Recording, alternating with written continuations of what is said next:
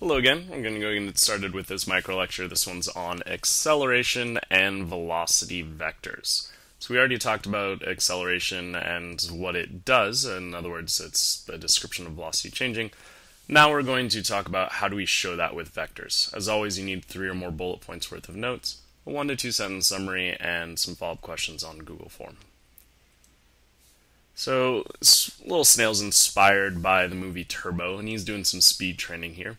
And what we're going to be looking at is how do we draw his velocity vector, or a vector, an arrow, to represent his velocity if he's in fact accelerating. So like velocity, acceleration is a vector. So that means it can be positive or negative. So in this case, we're going to call positive to the right and negative to the left. And that just kind of shows us direction. So the top arrows are going to be acceleration vectors, and the bottom arrows are going to be the velocity vectors. So in this case, if the snail is just beginning to move, he's accelerating, he's probably got a small bit of speed, and we're going to assume he's going to hold his acceleration constant, meaning it's the same amount of acceleration each second or throughout his entire kind of speed training.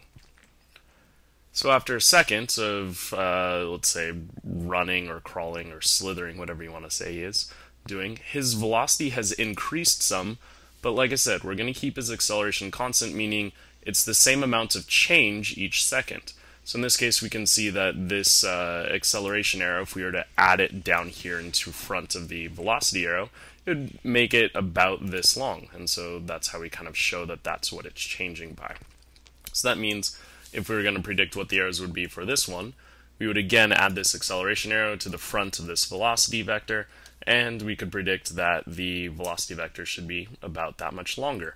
So in this case, the acceleration, notice, is staying constant, so that means his velocity is changing the same amount each time, but his velocity is in fact increasing because he's getting faster and faster. That's the acceleration.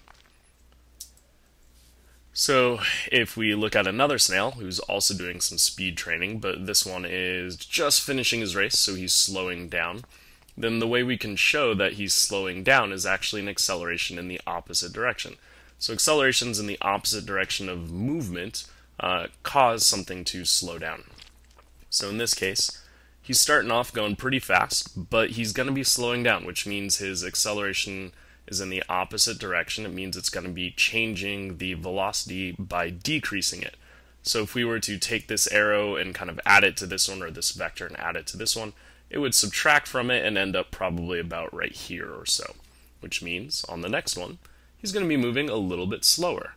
Again, constant acceleration, or a constant kind of slowing down, means that we're going to now take this arrow and subtract it from this one, so it's going to go back, and so we should see something about that length, which is what we expect in this one.